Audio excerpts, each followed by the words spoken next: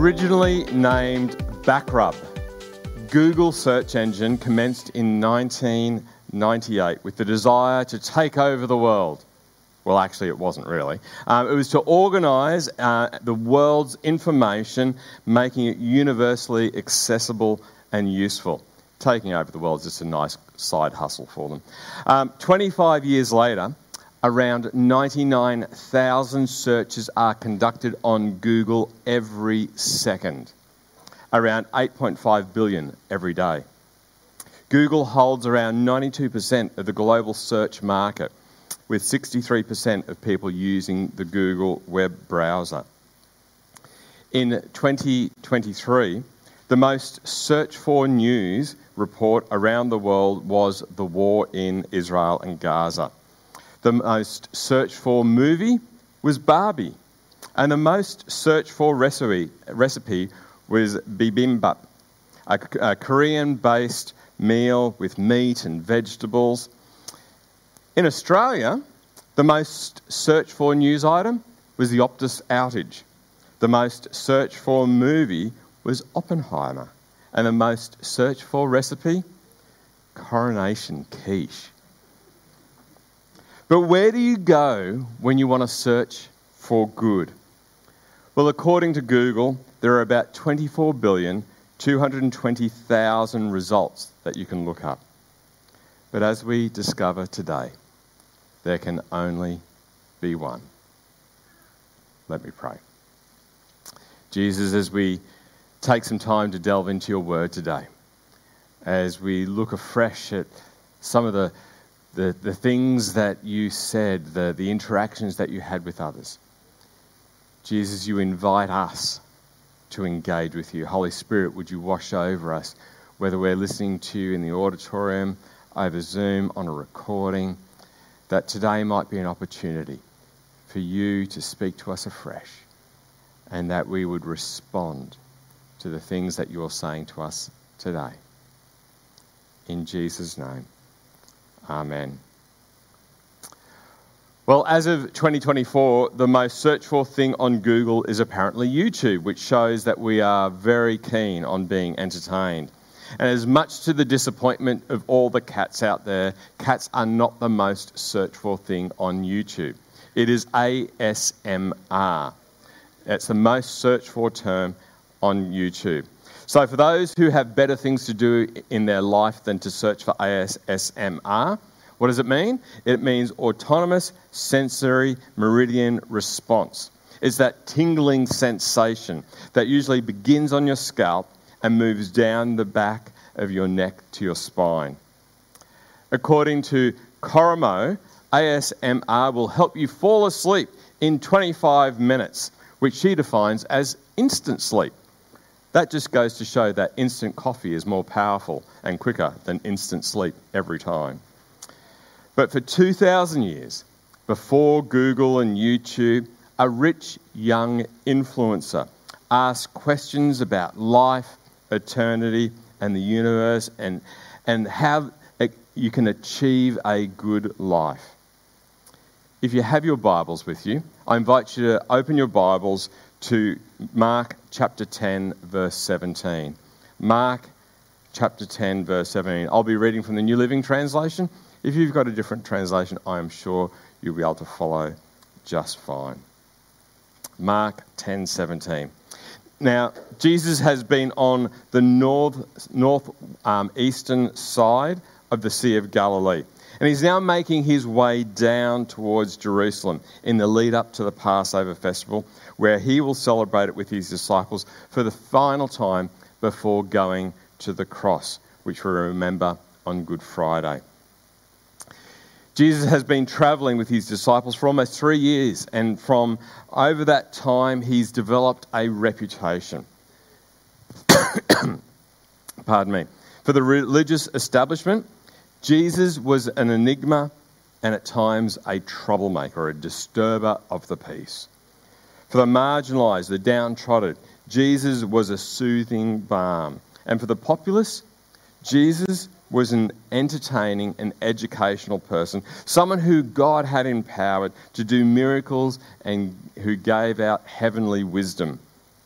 So it's little wonder that people came to talk to him, asking him about the meaning of life, the universe, and everything. In Mark chapter 10, verse 17, we read these words. As Jesus was starting out on his way to Jerusalem, a man came running to him, knelt down and asked, "Good teacher, what must I do to inherit eternal life?" Now, drawing from Matthew and Luke's account, we discover that this man is a young man, a rich ruler.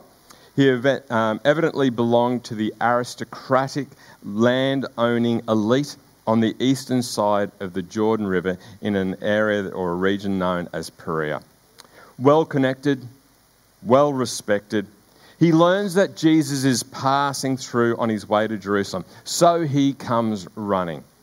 A question has been burning in his mind for some time, and he has been searching for the answer. Overcome by the occasion of meeting Jesus, a man of such outstanding reputation, a young man kneels before Jesus and addresses him as good teacher. There is nothing ordinary about this greeting. It is altogether unique in the Gospels. The man has a deep respect for Jesus and sees him as a person who can speak with authority on Jewish matters of theology. So, to this good teacher, the man asks the ultimate question: what must I do to inherit eternal life? Now, I don't know about you, but can you imagine a better question for Jesus to be asked? Like, talk about a gift horse. Imagine someone approaching you and saying, "Hey, hi, I know you're a Christian. Can you tell me how to have eternal life?" So Jesus stops, sits down with the man and pulls out his bag of responses that he can come up with. 2 ways to live? No, maybe not. 4 spiritual laws? Maybe a chick chat. Christianity explained? Oh, maybe not in this one. Alpha, Roman road? Oh, that's right. Saul needs to be converted and become Paul before he writes to the Romans. So, yeah, I'm getting a bit of my head of myself there. All right, okay, what else do I have? Then Jesus reaches into the depths of his bag of responses to this spiritual seeker, and then cracks the seal of a question that almost seems like a rebuff. "Why do you call me good?" Jesus asks. Only God is good. Only God is truly good. Now, I can imagine the disciples gasping as they spit out their salted caramel soy lattes at Jesus' response. Here is someone who they would have all loved to have seen join their team. He was young. He was rich. He was hungry to preserve his place in eternity with God. What kind of question are you asking Jesus? Why do you call me good? Now, we could easily mistake this as a rhetorical question, but there is something deeper going on here in Jesus responding as he did. Let's follow the logic for a moment. The man comes to Jesus, recognizing Jesus not just as a good teacher, but a teacher full of goodness. And surely such a good person must be going to inherit eternal life. Because don't really good people inherit eternal life? And spending time with Yahweh God for all eternity? So Jesus, what have you found to be the secret? What did you do that I must also do to also inherit eternal life? Now, Jesus wants to rattle those assumptions and their logical conclusion and bring it to a logical conclusion. All good people go to heaven, have eternal life. But who is good enough? Who is totally pure, truly good? Well, only God is good. Now, if only God is good, then who gets to go to heaven, have eternal life? Only God. So no one gets to have eternal life? Well, let's just double check to see whether you've been good enough, as Jesus continues in verse 19. But to answer your question, Jesus says, You know the commandments. You must not murder. You must not commit adultery. You must not steal. You must not testify falsely. You must not cheat anyone. Honour your father and mother. Teacher, the man replied, I have obeyed all these commands since I was young. Now, Jesus doesn't deny this man's goodness. In fact, Jesus adapts the bar for this man. The 10 Commandments talk about not coveting another's spouse or another's possession. But because this man's rich, it's probably not much of a temptation as would be cheating an employee or another business person out of what they were owed. That abuse of power or authority would have been more of a temptation to the rich. The man responds, I have obeyed. I have carefully guarded my heart not to do these things. The laws of the Torah are important, and I have strived to live them out. Jesus sees the earnestness of this man's heart and the sincerity of his seeking. With love-filled eyes, Jesus reaches out and places a hand and places it on the man's shoulder and then pauses and looks deeply into his eyes. Looking at the man, Jesus felt genuine love for him. There is still one thing that you haven't done, he told him. Go and sell your possessions and give all the money to the poor, and you will have treasure in heaven. Then come and follow me. At this, the man's face fell. He went away sad, for he had many possessions. Jesus doesn't try and spare his feelings or avoid offending someone, but candidly speaks the truth. It's not one rule for some and a different rule for everyone else. Jesus does not offer a special way through, an easier way for the community's elite, those ones that were blessed as we read in our passage, in our Bible reading earlier. Jesus will not play favourites, no matter how much he loves them. 5 powerful verbs cut through the distraction for doing this, the distraction of what it means to do for this spiritual seeker. What must I do for eternal life? Go, sell, give, come, follow. Go back, tidy up your affairs, sell what you have, the things that will distract you from your focus. Give to those on the margins, the voiceless, the powerless, the poor. Then come back to me and follow me. Radical discipleship is edgy. It challenges to the core of our being and shines a spotlight on what is truly important to us. At this, the man's face fell. He went away sad, for he had many possessions. Seeing him walk away, Jesus thinks, oh, maybe I was a bit harsh. Hang on a second. Look, it's okay. You don't have to worry about doing all of that stuff. Maybe just give away a little bit and then come and follow me. And you can follow me on the weekends, but don't worry about during the week. That's okay. You can do your own thing during the week. And if following me is not your jam, then at least you'll have your land and your possessions to fall back on. And at least you can go back to doing good. And maybe you might be good enough. Jesus loves the rich young member of the elite who is an influencer in his hometown. Jesus loves him as the young man turns his back on Jesus and trudges away, looking for an easier way for eternal life. Today we have people looking for the secret. We have people who will go to courses or self-help seminars. We have people who will spend their life savings, selling what they have and walking away to make a new life in a foreign land, to follow some guru, to see their life transcend and to see our life transcend our earthly desires of the flesh and the wanderings of our mind.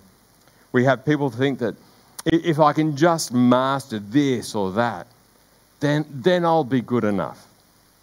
Others think that as long as they can check off the list, I haven't killed someone, I haven't had an affair, I haven't coveted anyone else's stuff, I'm fine. I even pretend to be excited when a friend of mine has a new job or a new car or a new house or the latest phone. I'm not a shoplifter. I don't even cheat on my tax returns. I don't lie, or was that a lie? I don't tell big lies anyway. You know, those ones that will hurt someone else. You know, I get the desire to do a checklist. I get the desire to have a scorecard of good enough. During my time of study, the most frustrating aspects of the different things that I did in study, whether it be a degree, a graduate diploma, a master's degree, was doing a certificate level course. A certificate in assessment and workplace training. You bust your butt. You try and do all the assessment and do it really well, and all you get in return is a competent or not yet competent. I mean, come on, you've got to give me something more than that, than just a pass or a fail. It's human nature to want to know what good enough is, what it's really like.